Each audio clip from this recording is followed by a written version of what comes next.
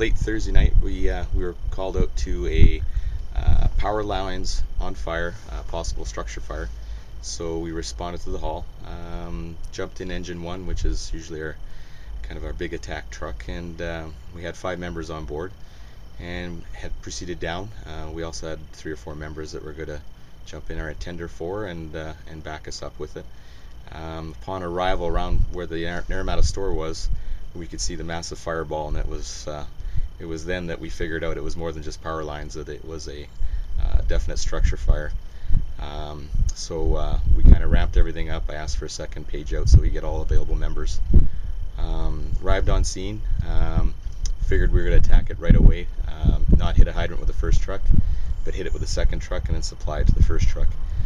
We wanted to hit it hard and as fast as we could because it was already going really well, and we wanted to make sure the houses on either side we could protect them, because that was our number one concern. The building was already pretty much fully involved, and the immediate homes were definitely in danger of being caught on fire. So we figured we'd try the quick attack to it, see if we can get ahead of it a bit, which we did.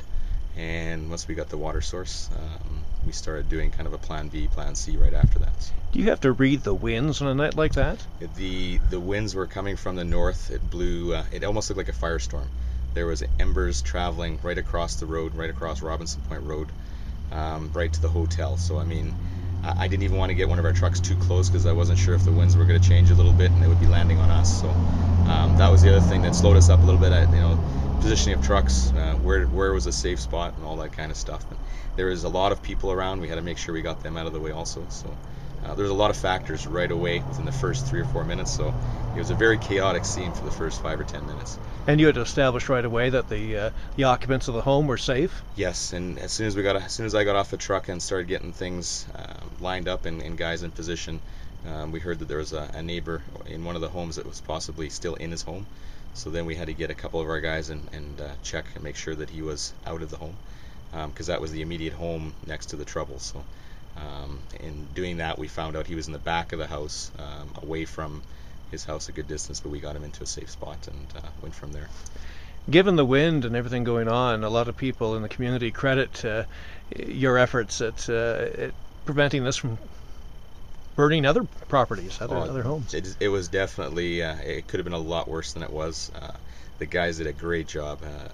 Guys like Kelly Holman and Eric Peterson, guys that dug in, and with 8 guys at our initial attack, a lot of those guys were doing 2 and 3 jobs right off the bat. So like I said, it was a lot to take on the first 5 or 10 minutes, and then we got settled down, and then we sort of got at it, and they did a good job. They did a great job.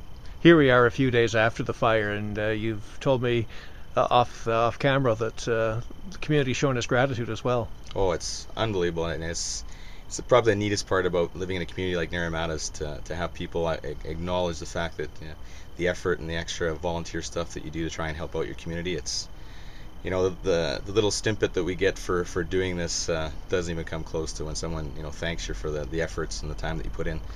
It's really appreciated, really appreciated by the guys here. And in a couple of weeks, you're going to welcome everybody to the fire hall for the open house. Yes, we have a big open house, and we're encouraging everybody from the village and even from Penticton, if they want, to come on out and see what our fire hall is like and take a look at our apparatus. We're going to have some working setups. We're going to have CPR section, auto extrication section, so there'll be a lot of kind of interactive setups for people to see, and they can get a better idea of what the fire department is actually all about.